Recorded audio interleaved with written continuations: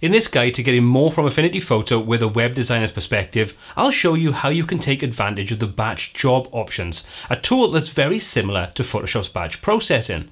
But why use Affinity Photo over Photoshop? Simple really, the price. If all you use is Photoshop, that's going to cost you at least £120 per year. For almost the same price, you could have all three of the Affinity tools, and right now, at the time of recording this video, you can get them all for 50% off. So that includes the PC version, the Mac version, and the iPad versions of the tools. In my opinion, that is an insane deal.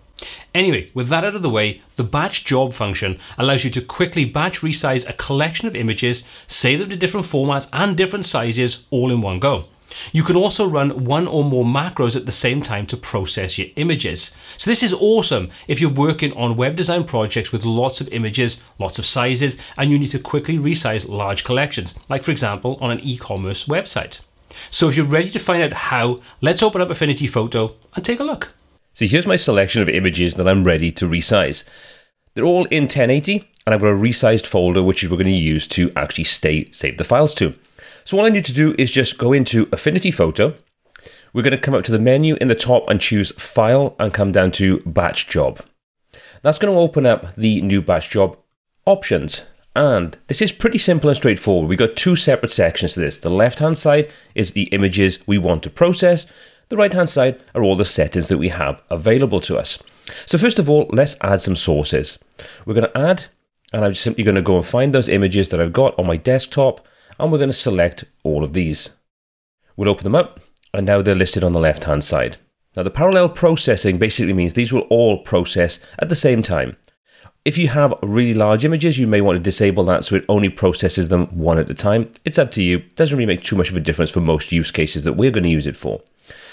On the right-hand side, we've got save into original location, at which point you need to authorize that. But what I prefer to do is to save into its own dedicated location. We'll choose that option and click the 3 digits on the right-hand side. This then allows us to choose where we want to save them. So it tells us select the folder into which you want to process files to be saved. I've already created a folder called Resized. So we'll open that up and we'll just simply say, OK. Obviously, if you haven't created a folder, you can just create a new folder from here and then say OK once you've finished. Once we've done that, we've now set up where we want to save them and the files we want to process. Now we have the options on how we want to process them. And you can see at this point in time in version 1.9, we have 5 separate options. We could save it as a default Affinity Photo format, the AF photo format, or we can save as JPEGs, PNGs, TIFFs, or as an open EXR. The nice thing about this, and the thing that I really like about how Affinity works with this, we can set different parameters for each of the different file types we may want to save as. So for this example, we'll uncheck the AF photo, and we're going to say we want to save this as a JPEG and as a PNG. So now we can go over and we can set the resize values if we want to. So what we're going to do is we're going to say we want to set these to the high point. In other words, we don't want to deal with the long edge, we want to deal with the short edge. You can put both the width and the height if you want to, or you can put just width or just height, and that's what we're going to do. So I'm going to say for the JPEGs, I want to save these as 720 on the height. And then for the PNGs, we're going to save them as 540 on the height. No real reason to do this other than the fact it's just a good way to demonstrate things. Now, you'll also notice we've got 3 dots to the right-hand side of everything except for the AF photo option. And this is where you can configure additional options for that particular file format. So if we click the JPEG options, you can see we can choose pixel format, the resampling method, any matte that may be included, the ICC profile if we want to include it, the quality, whether we want to set this progressive, and so on. So you can set anything you want inside there. I'm going to leave them as they are for this example. And you can do the same then for the PNGs, but you'll see you get slightly different options because PNG has different options associated with it. So again, you can set what you want in here, including things like ICC profiles, whether you want to embed the metadata. So we'll just uncheck that for this example, and we'll just come back out of this. So we've got all the basics in there. We could now run this if we wanted to, but if we want, we can also apply macros.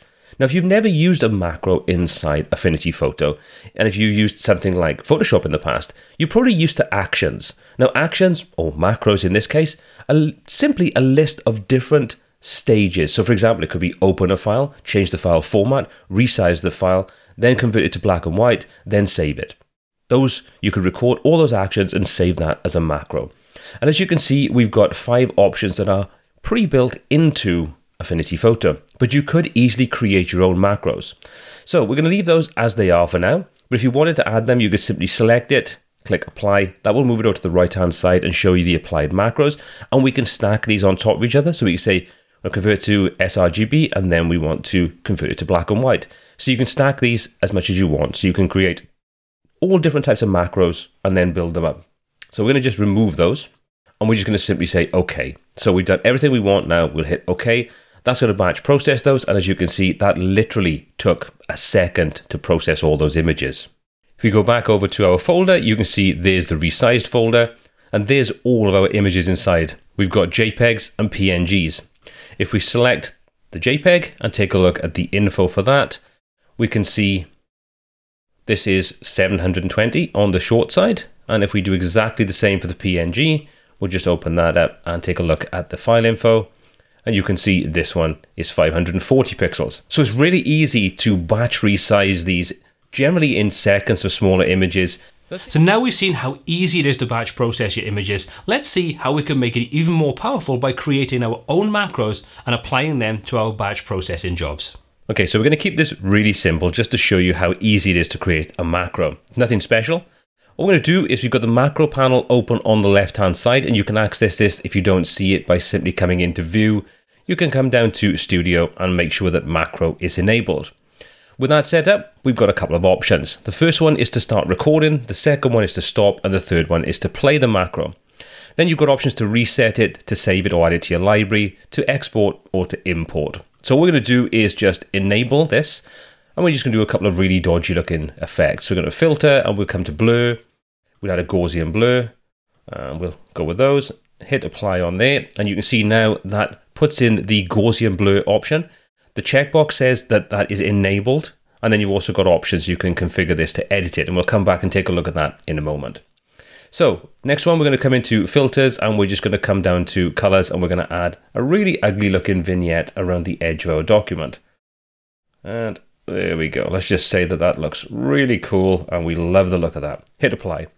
Okay, so now we've applied 2 different filters to this. Now you can do lots of different things. Most of the things you can do inside Affinity Photo can be included as part of a macro.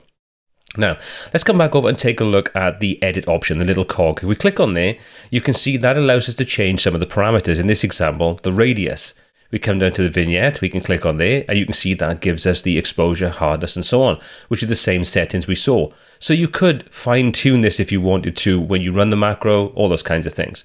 So now we finished creating our macro, we're going to hit stop on there, and that now has created a macro. Now, we haven't saved this yet, so we're going to add this into our collection. So we're going to click the second icon in, and we say add a macro. We're going to save it to the default category, that's perfectly fine, and we're just going to call this dodgy effect. And we'll say OK. So we've just saved that. Switch back to our macro, you can see everything is still inside there. Now we've done that, let's just do a batch process. So let's just close this down. So we're going to file, and we're just going to simply close this file. Say, no, we don't want to save it, and we'll come back to file, and we're going to choose new batch job.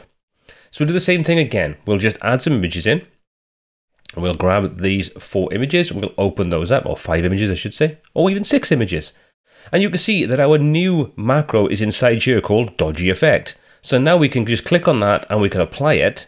We don't have to set any options for resizing or so on. We can just disable that. But for this example, let's just say we're going to save this as a JPEG, and we're not going to do anything like changing the size or anything on there.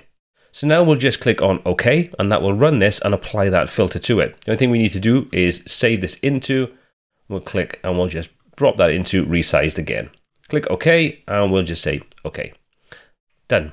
So now if we just go back and take a look at those files, you can see those new ones have been added in. You can see the thumbnail, they've got the vignette and the blur around it. And we double click to open it up, you can see there's the image.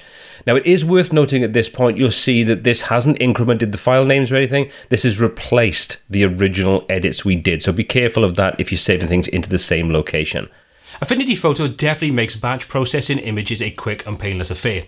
Now, as always, all the applicable links are in the description below. And if you made it this far in the video, well, why not give that thumbs up button a click? It really does help me out. And while you're at it, if you like the content, why not also click the subscribe button and slap the bell icon? But If you didn't find the content useful, well, feel free to hit the thumbs down button twice, as that seems to work pretty well too. My name is Paul C. This is WPTuts. Until next time, take care.